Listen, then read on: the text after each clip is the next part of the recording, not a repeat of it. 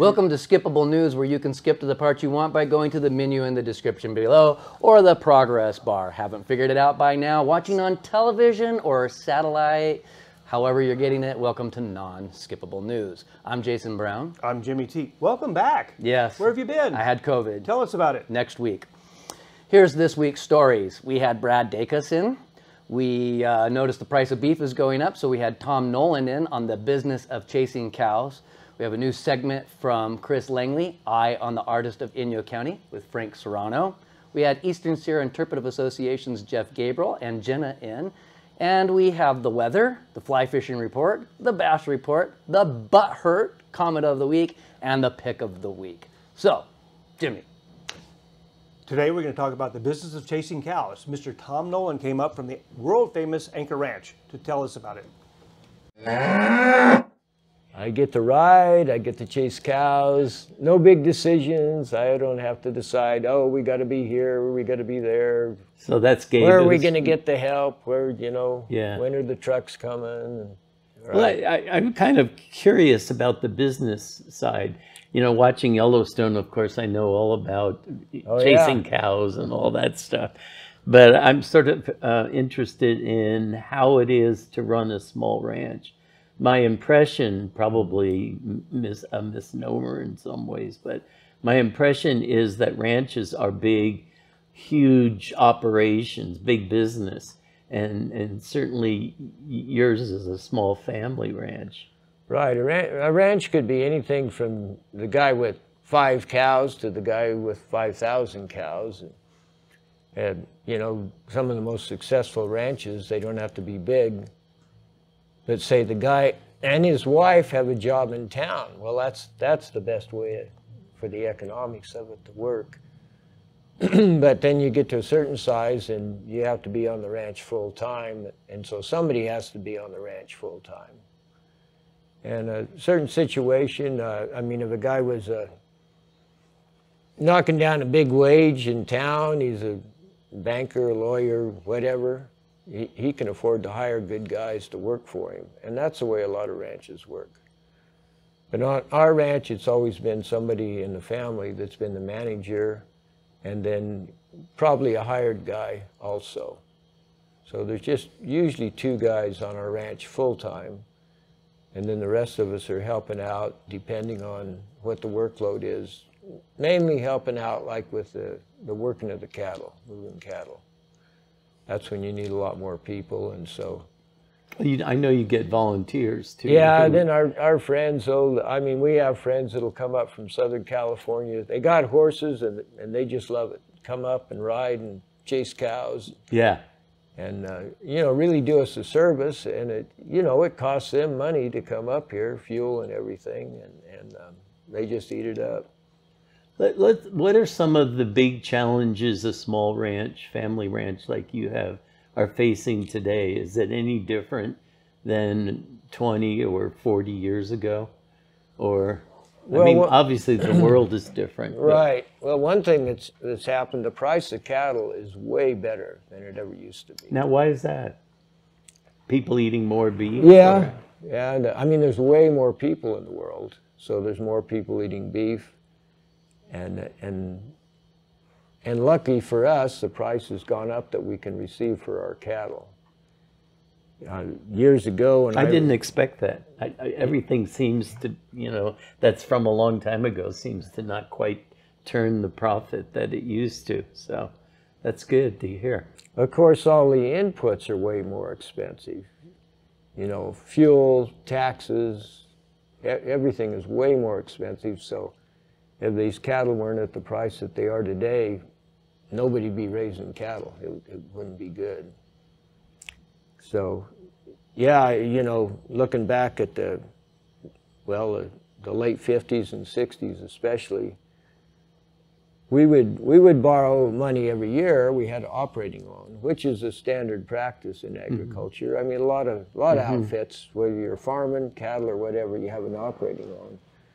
But come the end of the year, we'd sell our calves, and that's, you know, when you make your money, and we'd go to pay back our operating loan. We didn't even have enough money to pay back the operating loan. We had to buy money or borrow money to pay back the operating loan. So that was, we got in a downhill spiral back then. And since then, we've been fortunate enough. You're working on a balance sheet every year. You got a budget, and you know, we were borrowing money, but we were paying it back. And we got to the stage after a while that we were able to just operate on our own money and not borrow anything from the bank anymore. And that was a real good feeling. Yeah, I bet. So we can make decisions now. I wasn't expecting that, actually. Okay, That's good news. No, that's we've been solvent for quite a few years like that. And you know, you can make decisions based on, well, do we really want to buy this new tractor? You know, what do we want to do this way or that way without having the bank over you? And, well, can we pay this money back to the bank? And so little by little, we've gotten ahead that way. I know how you get calves. What a great guy. And now we're going to talk an eye on the artist of Inyo County. Chris Langley interviews Frank Serano. This guy is an amazing artist. The pictures are lifelike, and they're real people, and they're real locations in Inyo County. Apologize about the low light, the noise, but it's still a good interview.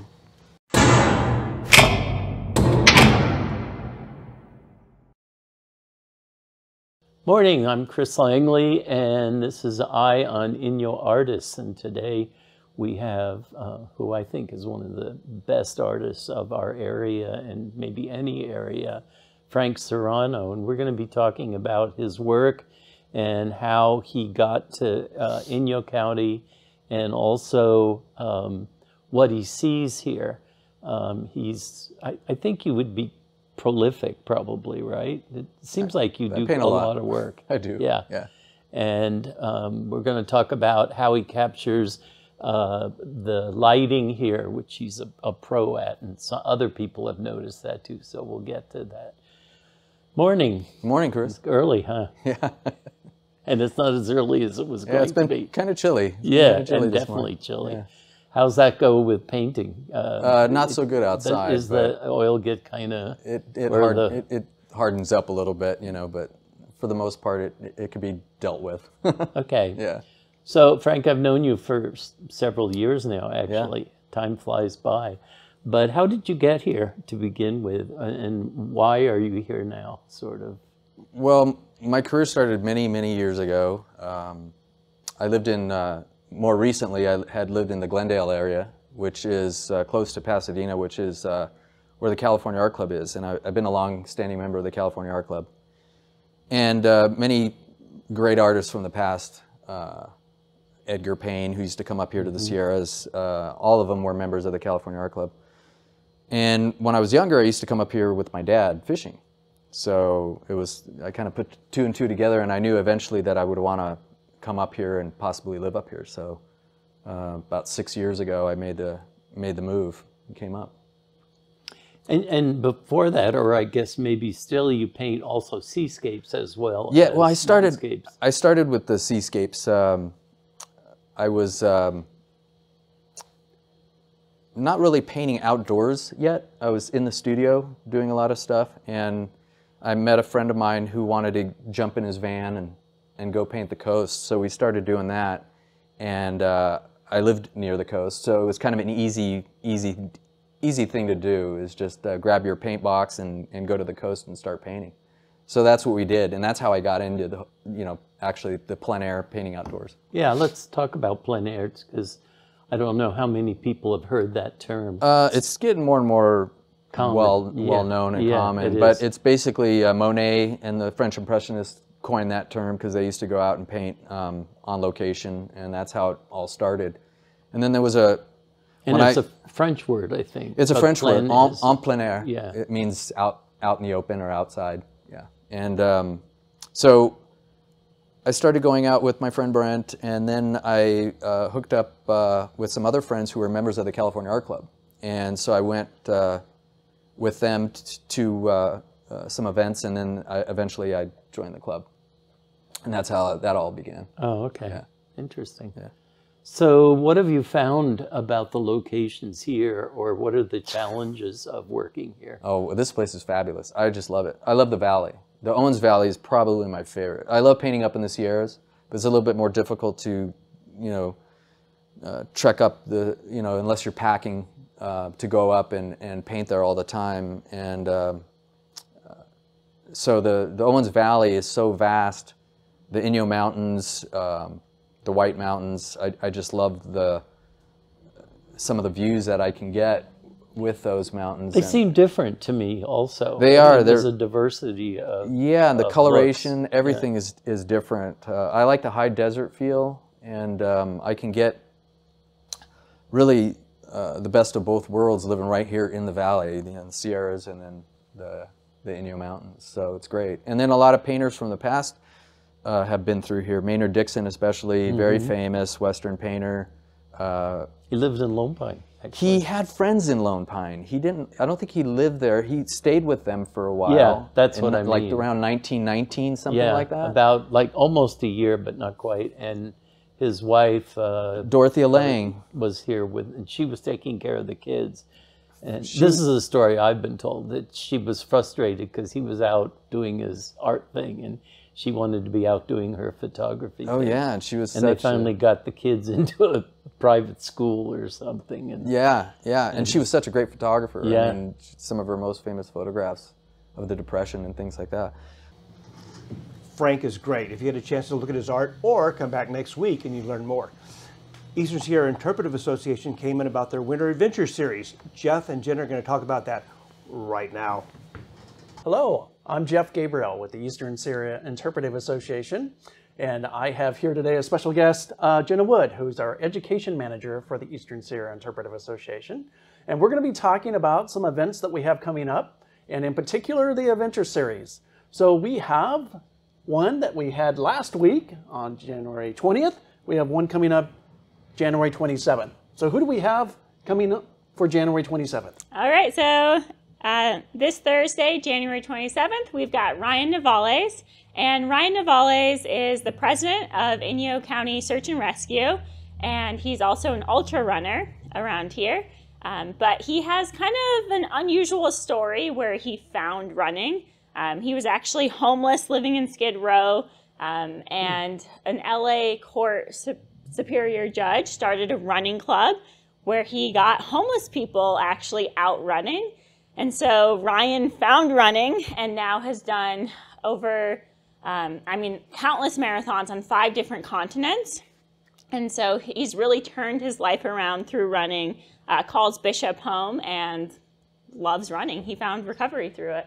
Oh, that sounds great.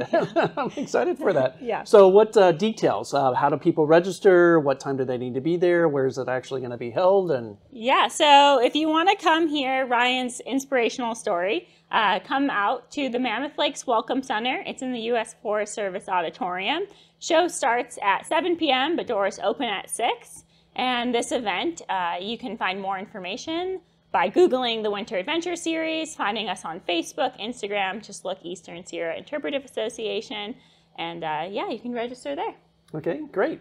And so do we have any special sponsors for the upcoming January 27th event? Yeah, so like always, it's sponsored by the town of Mammoth Lakes Recreation, Measure U funding, and this event will also be sponsored by June Lake Brewing. So with your admission, if you're over 21, you can get beer from June Lake Brewing. And if you're under 18, free admission. Otherwise, it's $15 admission. Great. All right. So we have then January 27th, doors opening at 6, presentation at 7. That's right. Yeah, come on out. We'd love to see you there. Great. Thank you. Again, Jeff Gabriel with the Eastern Sierra Interpretive Association with my special guest, Jenna Wood. And we are excited to have you join us Thursday evening, January 27th. Wow, thanks. Go to Mammoth, check it out. So, what's happening now? We had Brad Ducas in here while I was gone. I think you and Bill did an interview with him, and it's controversial. I don't think the interview so much is, but the name Brad Ducas is in the Valley. Hey, if you got factual information of a counterpoint on anything that he has to say, we'd love to have you in the studio. We're just presenting you with the information. It's your job to make up your mind on anything related to anything. Send your email to news@laughing-parrot.com. We'll review it, get back to you, And if it's factual, we'd love to have you in the station here giving your viewpoint. Anyway, let's go to Brad. So I'm happy to have Brad Ducas with me. He's the founder and president of the Pacific Justice Institute. And for some of you, you may not know who that is. Some of you may think you know what that is. Let's get it right from Brad himself. First off, Brad, welcome to have you here. And who are you? Well, basic, easy question. Yes, I'm an attorney. I graduated from the University of Texas School of Law, put myself through law school, put myself through undergrad at Texas A&M with a degree in finance. And then in 1997, I founded the Pacific Justice Institute. 5 years prior to that, I coordinated an office for the Rutherford Institute and opened an office for them on the West Coast, coordinating litigation in 14 Western states, defending religious freedom, parental rights, the sanctity of human life, all without charge. And then in 1997, Rutherford contracted, and instead of going back east, I decided to continue doing the work, so I opened the Pacific Justice Institute. And fast forward, we now have 20 offices in 16 states, coast to coast, from Miami to Boston to Seattle to Orange County and many places in between. We have a large affiliate, a network of attorneys. We do our work without charge. We are a true civil liberties organization. We actually put our clients first. We don't use our clients. We are also people who don't just cherry pick high profile cases. We work hard to make sure that everyone gets help, that no one's left on the side of the road. And if it fits under our category of religious freedom, parental rights, the sanctity of life, then and they have a viable case, so we take it on. That's what we do. And we've been doing that since 1997. I also have a radio program called the Ducas Report. It's heard on 730 stations and transmitters across the country. And almost all of that is just donated airtime because we're serving so many communities so dynamically that these stations want us on. So we're on the air, and then we also have Zoom calls every other week to empower people. We have a commentary, the Legal Edge. It's Monday through Friday. It's on over 800 stations and transmitters. And we're working really hard just to make sure that everyone knows their rights, knows their freedoms. And we work hard to make sure that everyone gets that protection, irrespective of what group or what their beliefs may be. We make sure everyone gets protection and make sure their rights are protected. Something really important I want to point out right from the get-go is this. Unless you have religious freedom for everyone, you have religious freedom for no one. Unless we have parental rights for everyone, we have parental rights for no one. Same with the sanctity of human life. So we make sure we operate based on principle, not based on what group we might be affiliated with or part of, or what agenda we have. We're about principles, and those principles are all supported by the Constitution of the United States. So we are big fans of the Constitution. We really respect the Constitution of the United States.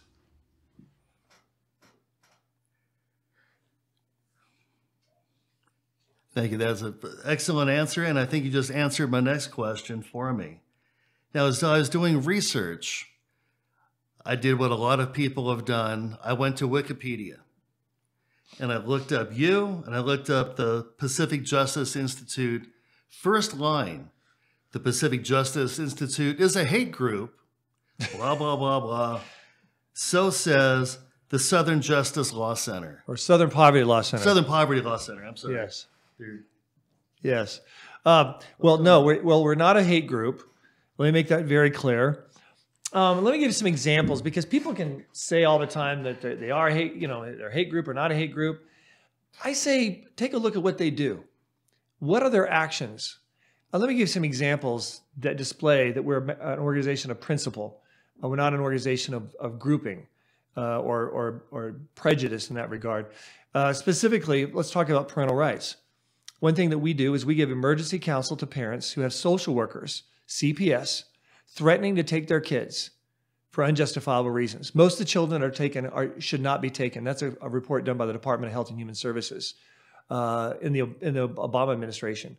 So there's a lot of abuse taking place, a lot of parents losing their kids. We're the only organization that, on a nationwide scale, that gives emergency counsel to help kids from being wrongfully taken. Hey, if parents are abusive, then our advice isn't going to work for them. Having them take the child to a private pediatrician, private child psychologist, have assessments, it's all going to come to the surface, and if they're abusive, it's going to come to the surface. But most of the time, they're not. Well, one day, I got a call from a couple. Actually, it was a woman. She called me, and she has a same-sex partner. I believe they're married under California law at the time. And she told me that her daughter is being threatened by social workers, that they're wanting to interrogate the family. They may take that daughter away from her. Now, mind you, once again, I said, this is a same-sex couple. I knew that right from the beginning of the phone call. I didn't flinch. Why? Because we're about principle. And this is about a mother. This is her daughter. And I don't know if the other partner had adopted the daughter or not. I don't remember that. But anyway, at any rate, this is their family. And the government was going to wrongfully take their child.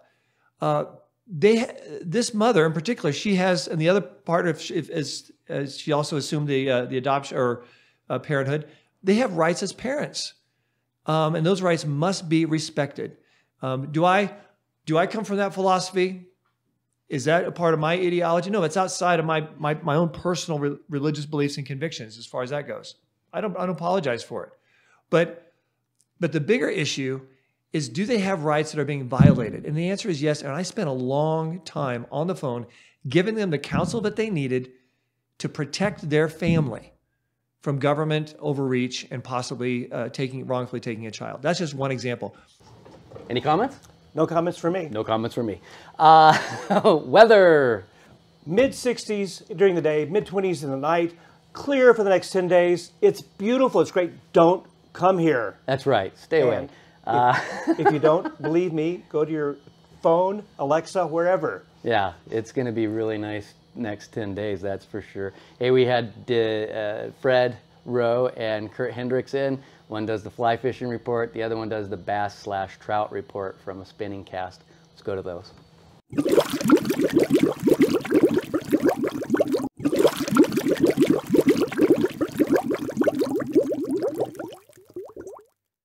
Hello, I'm Fred Rowe from Sierra Bright Dot Fly Fishing Guide Service. I've been teaching, guiding, writing, and lecturing in the Eastern Sierras since 1982. Weather in the wintertime is the biggest factor to how we're doing fishing. With a couple weeks of sunny weather, we're starting to see midges hatch, and that's really helped out the fly fishing up at Hot Creek.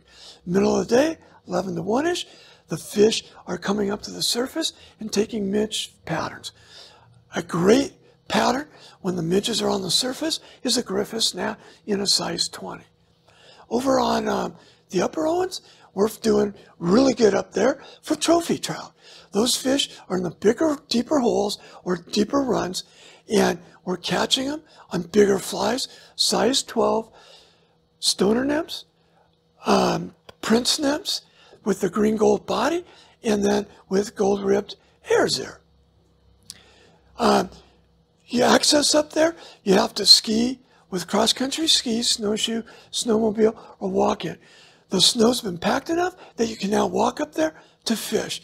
And over the 3-day weekend, it definitely got a lot of fishing pressure. Down here in the Owens Valley, the lower Owens has been getting a lot of pressure and fishing really good. Middle of the day, we're seeing a few insects coming off. The bulk of the fishing is nymphing. And I'm doing really good with olive quildigons and prince nymphs and pheasant tails. And then we're also using the midges, tiger midges, zebra midges, blood midges. Over on Bishop Creek Canal, behind the Ford dealer, really fun fishing and no more dry fly action, but nymphing, and we're using the same midge patterns, tiger midges, zebra midges, and blood midges, and then occasionally they're hitting the mayfly imitation of the quildigon or the beaded flashback pheasant tail. And I'm Fred Rowe from Sierra Bright Dot Fly Fishing Guide Service, and I can be found on Facebook or Instagram. What is going on, Eastern Sierra? It is Inyo Kurt. You can find me on Instagram at Inyo Kurt. Here to talk about fishing in the winter. We're going to start with bass fishing. Right now is a incredibly tough time to fish for bass, but you can still catch them. A lot of people don't even fish bass all winter. They don't even try because it can get so hard. And I'm here to kind of bust a few myths. Number one being you can't catch bass in the winter. That is not true. You can catch bass in the dead of winter when it's freezing cold. You just have to know how. How you might do that is approach it a little bit differently. You want a slow retrieve. You want a slow falling presentation. With a slow retrieve, you can get a slower retrieving reel, or you could reel it really slow, either or. That's going to be integral when it comes to catching them. Another thing, downsize your baits. Bass aren't going to chase those giant swim baits, those giant worms, giant jigs. They're not going to go after them. Downsize. Now, if you catch a weird break and you notice bass are oddly feeding on random stuff they wouldn't normally feed on in the winter, adjust accordingly. Maybe they might hit that swim bait. Just pay attention. Another thing I noticed just while out fishing, I went fishing for some trout this week and did pretty well on some rapalas out deep. So, you know, wintertime can also be fun for trout fishing. There's plenty of good areas to do that around here. And, you know, you can still have a lot of fun fishing bass. You can still have a lot of fun fishing trout. Do not let the winter discourage you from going out there and becoming the best angler you can be. Thank you so much for tuning in. My name is Kurt Hendricks, Instagram Inyo Kurt. Have a good day. Excellent. All right, one of my favorites. Welcome back, Kurt. Oh yes, welcome back, Kurt. Want to do that again? No, that's good. Okay. Welcome back, Kurt. Butthurt comment of the week. It's from James. I used to be butthurt about the quality of pizza in the area. I found the champ. Hands down, Flo's is cranking out what I think is the best pizza I've had in this valley. James, I want to put you to the test here. I want 4 other people. Just go to news@laughing-parrot.com if you want to be on this panel. We're going to do a blind taste challenge. We want to get Flo's, Upper Crust, Pizza Factory, 2 brothers from Italy down in Big Pine, and anybody else that you can think of, and we want to find out who really does. But should there be some requirements for the taste testers? Well, I think they shouldn't have had COVID. They got to be able to taste the pizza. Just put in why you think that you should be a taste tester, and we'll review them, and we'll get back to you. Hey, before we go to the pick of the week. Before we go to the pick of the week, what happened 32 years ago and celebrated 2 years ago? Tremors. And then they had the Tremors 30th anniversary, and it became a huge cult following, this movie. And there's Facebook pages or groups dedicated to it. I mean, it's an incredible group of people, and they came from all over the world, guys, to come to this event that was 2 years ago at the Lone Pine Film Museum, and it was epic. We had Michael Gross, Ron Underwood, Robert Jane, Charlotte, and we got to show the original movie on Blu-ray in the theater, and Charlotte was up in the front repeating lines. I remember Michael and Ron and all of them kind of having to sit off on the side because there weren't chairs, but they didn't complain. They were troopers, and they loved it. They were just joyous to be able to watch it with the fans, and they said it was like watching it for the first time. The video that you see playing behind us is Laughing Parrot Productions on location with Chris Langley Trimmers Edition. We showed this 2 years ago at the event. We would really like it if you went over there and checked it out. We think you would enjoy it if you were a Trimmers fan. Who is the best character, Bert, or are you wrong? Love it. Anyway, this is the pick of the week. Pick of the week was taken by Chris Langley. Yes, I know, Chris. But anyway, if you don't want to see Chris's stuff anymore, send your own pictures to us. Put in the subject, picture of the week, and send it to news@laughing-parrot.com. We'd love to feature your picture next week as picture of the week. Thanks for watching this episode of Skippable News. We look forward to seeing you next week. And oh my God, it's great to be back. Welcome back. See you next week.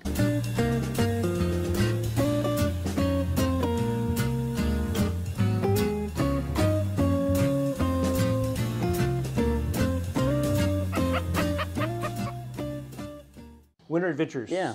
Take it away. Want to do that again? Let's do it. Okay. Now that you talked over it so much. So we're coming back from Frank. Ready?